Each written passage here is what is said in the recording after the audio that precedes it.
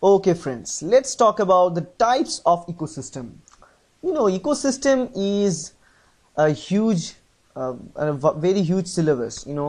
There are many different varieties of ecosystem, but it depends on the different parameters with which we are classifying them. So let's summarize this as small as we can, and let's talk about it a little bit. So let's say the ecosystem can be divided, classified according to these three different parameters. For example, based on the nature of that ecosystem, we can classify it based on the duration of that ecosystem. We can also classify it based on the size of that ecosystem.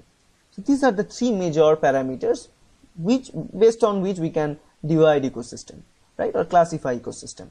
So if you look at that if we classify it based on the nature of that ecosystem, we can divide it into two parts, like natural ecosystem and man-made or artificial ecosystem.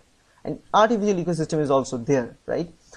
So if you look at the natural ecosystem, we will find terrestrial ecosystem, aquatic ecosystem, that is based on the nature, because terrestrial ecosystem means very, very common forests, grasslands, deserts, etc. It is completely based on the dry lands, okay, not watery part. Aquatic one is completely water contained, like marines, marine ecosystem like seas, oceans, for example. Freshwater ecosystems are also there. Marine ecosystem is saltwater ecosystem because sea, oceans, they are salty. Freshwater ecosystems like ponds, lakes, rivers, streams, etc. On the other hand, the man-made or artificial ecosystem, example of it like aquariums, crop fields, right, or flower beds. These are very, very they might be not as same as the ecosystem of nature, but they are also there. They are also ecosystem. You have an aquarium, beautiful aquarium filled with all the different types of fishes and all. You feed them with different materials. That is also an ecosystem. It's a man-made or artificial ecosystem.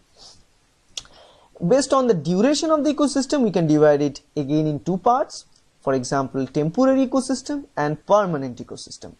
The temporary ecosystem is rain-fed ponds, right? For example, there was a huge, place remain there, a very low place, and when we are having rain there, rain is feeding onto that hole and pore, and actually it creates a pond, right? And it's also like laboratory culture of microbes. You can't forget about all these things. These are also ecosystems, right? And if you look at here the permanent ecosystem, the example is forests, lake, all these terrestrial, aquatic, these things are permanent ecosystems because they're natural, they're permanent, right? Most of the natural ecosystems are permanent. And if you look at the ecosystem classification based on the size, we can have again two types, small ecosystems or micro ecosystem, and large ecosystem or macro ecosystems.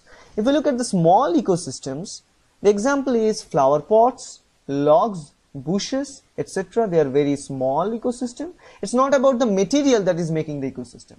It might be the large material that makes small ecosystem, but the ecosystem is small. That means the interactions, the food wave and everything is limited to very small regions, right? As you can see, flower pots, very small. Large ecosystem, example oceans, deserts, compressed of huge. So if you look at the natural ecosystem, most of the time they are permanent, and they are large. So these are the properties of natural ecosystems, right? So generally in most of the cases, if somebody asks you to tell the classification of ecosystem, people say terrestrial, aquatic, these are the major two types of ecosystem people used to go out with. Okay, so that's kind of it, guys, and I hope that's helpful. Thank you.